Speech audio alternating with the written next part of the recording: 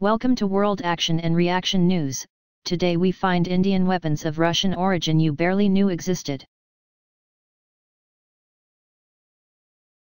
India's resurgent defense industry manufactures a bunch of high-profile weapons platforms under license from Russia. These include the Sukhoi 30 Mki air dominance fighter, the T-90 flying tank and stealthy Krivak 3, Tulwar, class frigates. These high-profile weapons provide the Indian armed forces a decisive edge. At the same time, there are several Russian weapons that are critical elements of India's war-fighting strategy. Some of these platforms have been produced in the thousands but rarely merit a mention. PK machine gun. The PK, Pulemyot Kalashnikova or Kalashnikov's machine gun, is a 7.62 mm light vehicle-mounted machine gun used by India's frontline infantry. As well as a general-purpose machine gun, the PK is used as a co-axial weapon on India's Russian-origin platforms like the T-90 and T-72 tanks and BMP-2 infantry fighting vehicles. First developed in Russia in 1961, the high-powered rifle has a maximum range of 1,000 meters and can also be used as a light anti-aircraft weapon. Manufactured at the Ordnance Factory in Tiruchirapalli, it is sometimes used by India's special forces. NSV medium-range machine gun. Named after armaments designers G.I. Nikitin, Y.S. Sokolov, and V.I. Volkov, the NSV is a formidable weapon in India's arsenal. Manufactured at Ordnance Factory Tiruchirapalli, the 12.7 mm caliber machine gun was first adopted by Russia in 1971. Due to its high rate of fire, 700 to 800 rounds per minute, the NSV is intended to be used as a close-range anti-aircraft weapon against helicopters, UAVs, and aircraft. In dismounted ground combat it is placed on a special mount. Its range extends to 1,500 meters against airborne targets and up to 2,000 m against targets on the ground. After the breakup of the Soviet Union, the NSV's manufacturing license passed to Kazakhstan and Ukraine. In India the gun is manufactured at Ordnance Factory Tiruchirapalli, but the Indian Army is now looking for a replacement with a range exceeding 2,000 meters. One reason for wanting an upgrade could be difficulties in dealing with Ukraine. India has sent feelers to agencies, including Russia's Rosoboronexport for the Degtyarev machine gun with a 12.7 mm caliber. However, considering India's drawn-out procurement processes, it is unlikely replacements will arrive anytime soon. KPV heavy machine gun. The KPV is a long-range, high-powered rifle mounted on India's tanks and infantry fighting vehicles. Developed in Russia in the 1960s, the 14.5 x 114 mm caliber gun is mass-produced at Ordnance Factory Tiruchirapalli. For sheer size and power, the KPV is unmatched in its class. The distance at which its bullet retains lethal force is 8 km and the maximum flight range of the bullets is 9 km. This makes it a useful weapon for fighting against light armored targets, weapons systems, and light shelters at distances of up to 3,000 meters, as well as aerial targets up to 2,000 meters. In Russia the weapon was so well regarded that it was not only adopted by the land forces, but on the orders of the strategic missile forces. The KPV machine gun is deployed to protect stationary and mobile missile complexes.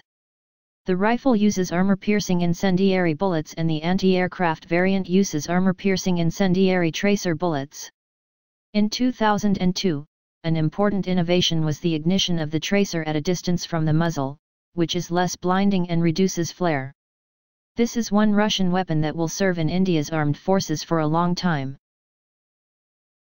BMP-2, Sarath, infantry combat vehicle. The Russian BMP-2 is one of the most popular infantry fighting vehicles in the world. Typical of Russian weapons, it is a robust and fully amphibious troop transporter armed with a powerful 30 mm cannon. The Indian Army is the second largest user of the BMP-2 outside Russia. The license-produced variant known as Sarath is built by the Ordnance Factory in Medak. The first vehicle, assembled from components supplied by Russia, rolled off the assembly line in 1987. In a heartwarming case of successful indigenization, about 90% of the vehicle was sourced from India by 1999. As many as 1,500 Surats have been built so far.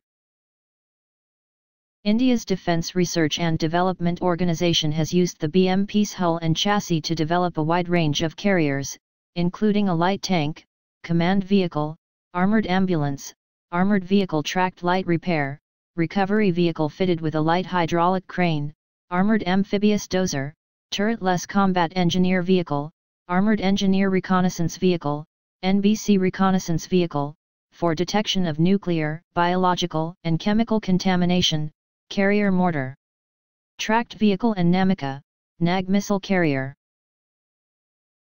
The BMP-2 fleet's armament and firepower capability are being upgraded with the latest generation fire control system, twin missile launchers and commander's thermal imaging panoramic sights. The vehicles will also be equipped with the latest generation anti-tank guided missiles and automatic grenade launchers. Expect these war horses to stick around for a couple of more decades at the very least. M46 howitzer. The M46 is a manually loaded, towed 130 mm howitzer manufactured in Russia in the 1950s. For many years, it was one of the longest range artillery systems in the world, with a range of more than 27 kilometers.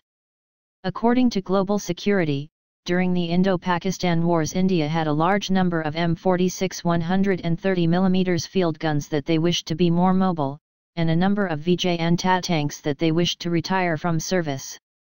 Rather than buy more self-propelled guns from an outside source and junking the Vijay and Tas, they combined 100 of these weapons into self-propelled howitzers. The new self-propelled gun was named the Catapult MKI, which was later upgraded to the Arjun Catapult Mk2 with the replacement of the old chassis by the Arjun tank chassis. Curiously, after 100 of the Arjun catapults were produced, the Army did not ask for further enhancements to the system. Because of the Army's about turn, the DRDO team working on the gun lost development continuity. Besides meeting the Army's interim needs, there was another important gain from the project. Private defense contractors like Tata, L&T, and Bharat Forge were involved in locally upgrading the Russian guns to 155 mm, which increased the range from 26 km to 39 km. The experience gained from the upgrade will come in handy when L&T, for instance, CO produces, with South Korea's Samsung, the next generation of howitzers for the Indian Army. Thanks for watching. I hope you like this news. Please share your views in comment box. Please like and share this video. Press subscribe button and bell for auto update to you regarding my channel World Action and Reaction News. Warn.